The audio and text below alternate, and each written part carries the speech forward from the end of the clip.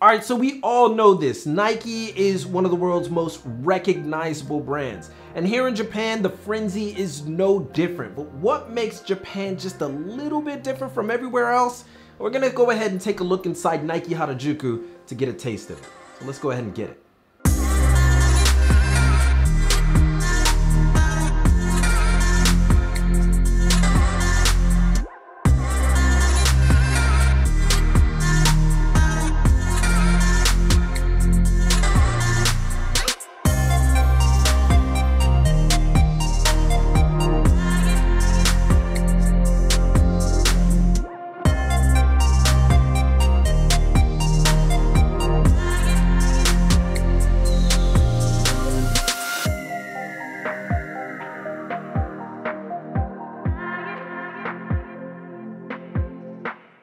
What's up everybody, it's your boy Reggie Casual. So the story today is Nike yet again, but with the twist. I'm gonna show you some exclusive footage, kind of like what you already saw, of Nike's premier flagship location in Harajuku. Will is giving you some pertinent info on why Japan is Nike's second most important market in the world.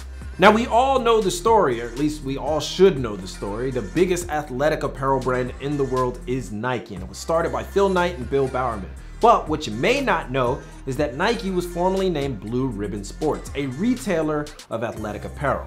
Now this is important info on the Japan front because one of Blue Ribbon Sports' most lucrative clients was a company by the name of Tiger, Onitsuka Tiger to be exact, and it happens to be one of Japan's most storied sneaker brands. It was through Tiger that Nike got its break into sneakers, as they sold Tiger sneakers in America, and they were pretty damn successful at it. But the story of Nike's relationship with Japan is much deeper. Phil Knight himself called Japan Nike's most important market after America. And as Japan grew economically in the 70s and 80s, as did Nike. But that's not all. It was the Japanese company Nissho Iwai that saved Nike from absolute obscurity.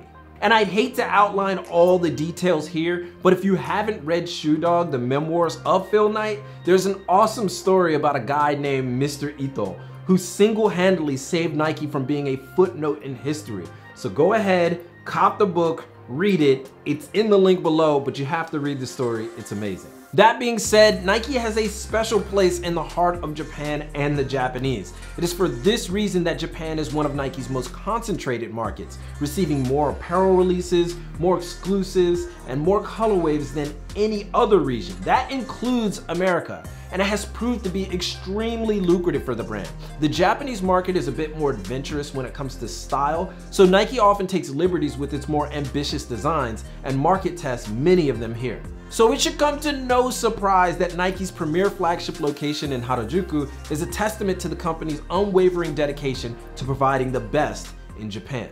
The three-story behemoth of a store is notably the biggest in the area and comes packed with the most offerings of any Nike store in Japan.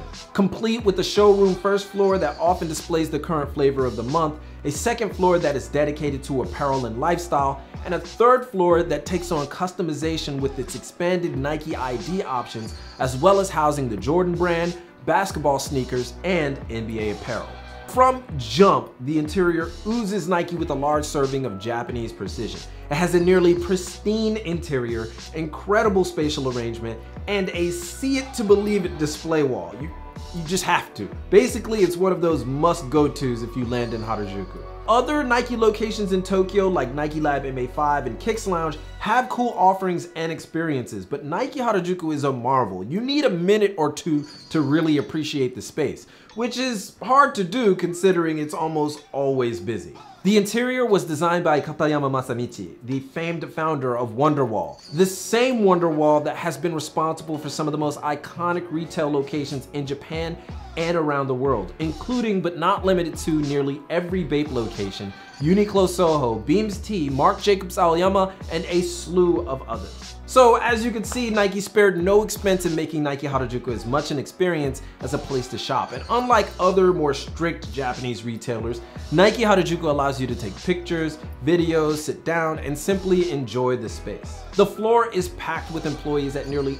every available station and flex point, and they can often speak both English and Japanese, so it's as much an international experience as any. So if you come from a Western country that speaks English or you're comfortable with using English at any capacity, then you'll certainly feel comfortable in the space. Now, there is surely an argument about the best Nike flagship location in the world. I mean, you can't just choose one. That new location in New York looks especially tasty, but Harajuku definitely stands out and is a must-go if you are a fan of sneakers in any capacity. Even if you're an Adidas fan, even if you're that, you should definitely take a look. In any case, tell us what you think of Nike's flagship location in Harajuku in the comments. Give a thumbs up if you like this video. Follow your boy on Instagram at Reggie Casual to see how I put some of these fits together in Japan, as well as exclusive live vlog content that you won't get anywhere else. And the Casual Official at thecasual.co to see fits and finds here in Japan. そして、まだやっていないなら subscribe 忘れないように. If you haven't already, don't forget to subscribe, but most importantly, keep it locked right here for all of your info on international street fashion and culture from Tokyo.